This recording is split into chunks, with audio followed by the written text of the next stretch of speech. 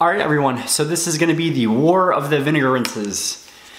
So, you may catch more flies with honey than with vinegar, but when it comes to using a good vinegar hair rinse, don't know how many flies you're gonna catch. However, you will find that clients love a good vinegar rinse. So, I'm here to compare and contrast the Pureology and the Redkens vinegar rinse. Which product was better, in my own opinion? Well, this was a very tough decision.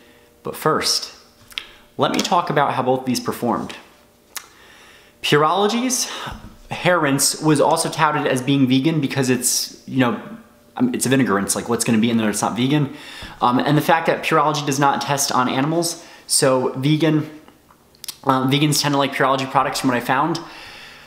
Redken does not say anything about that, but their hair rinse was touted as a perfect product for color treated hair because anytime you use an acidic product in color treated hair, it's gonna keep the cuticle closed and tighter. It's not gonna let that color seep out of the hair.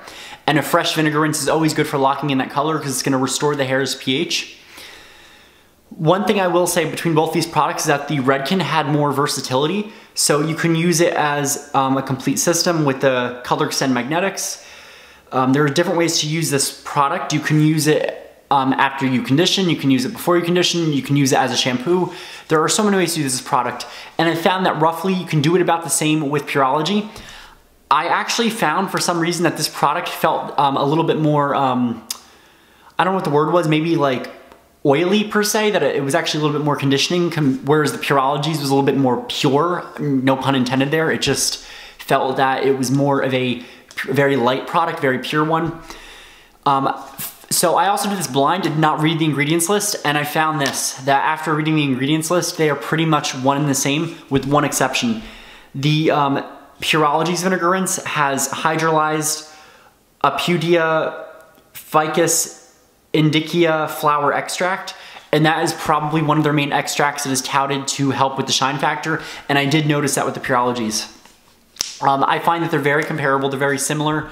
You can use them in many different ways. I do want to mention that, let's see where it says here.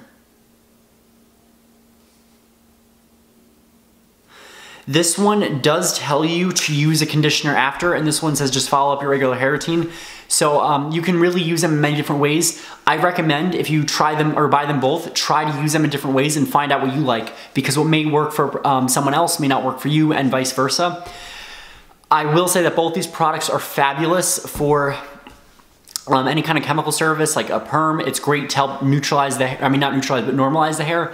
It brings it back to the hair's regular pH after you neutralize, or you can put a little bit of this in the neutralizer. I found that if you put a little bit of this in the neutralizer and then put some kind of bond protector, you will get the best perm of your entire life.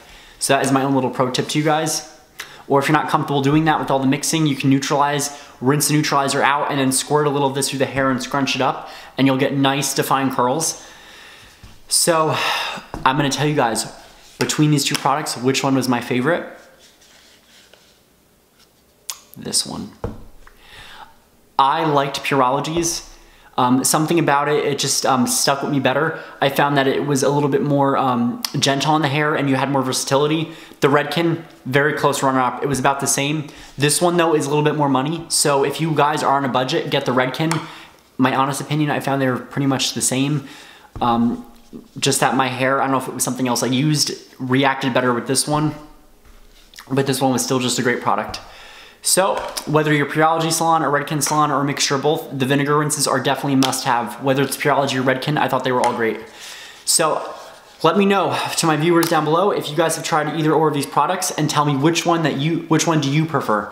Did you prefer the Redken over the Pureology? Did you like both? Was it a perfect tie?